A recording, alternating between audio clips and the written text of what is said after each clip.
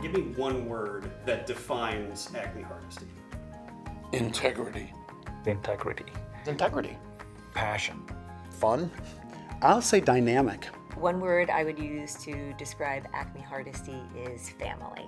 I would say respect. And I would say from the top of the company to the bottom, we respect each other and we care about each other. There is no one here that ever has a meanness or a maliciousness. It makes for a better day for everybody and a better business. One of the things that I'm very, very proud of working at Acme-Hardesty is the inclusivity that we have created as part of the organization. It's not just something that's on a website. It's rather something that we live with every day. One of my mantras is you have to have the right products, you have to have the right people, and you have to have the right processes to be successful. In order to drive results, you can't just give individuals activities or responsibilities. Our experiences drive our beliefs, and the belief system that we have is really what drives our actions, and that in turn drives results. What are the things that we need to think about working on so that we can move that culture to the next level to achieve the results that we want to have at the next level? And so from that, we came up with 6 cultural beliefs. Process perfect, peak performance, superior service, continuous learning, respectful relationships, and team one.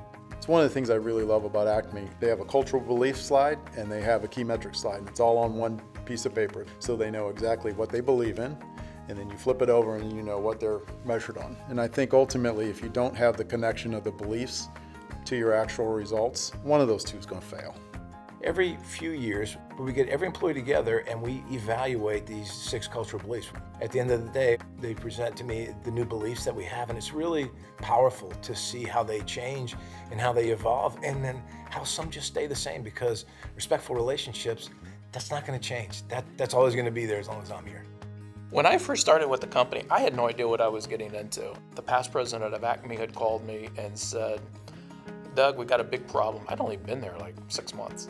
And we've got a deal that's gone bad. It's not going to work. I mean, we're going to lose a lot of money. And I immediately started thinking of ways to get out of it.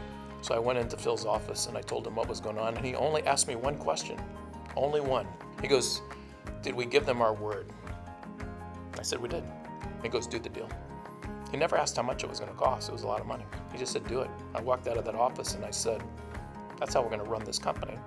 And I learned that day, and I impart that on everybody that works here. I count it as much as luck as a blessing that I'm here, that I go to work every day and I look forward to it. No matter what, we're here to support our employees because we adore and we love them, and we really truly all care about each other here. We're here to help support our families and support our employees, and I think they feel that. The balance of getting to work with people you like, getting to ultimately know their families, getting to help support them, and ultimately serving customers and being in a good place that you trust people.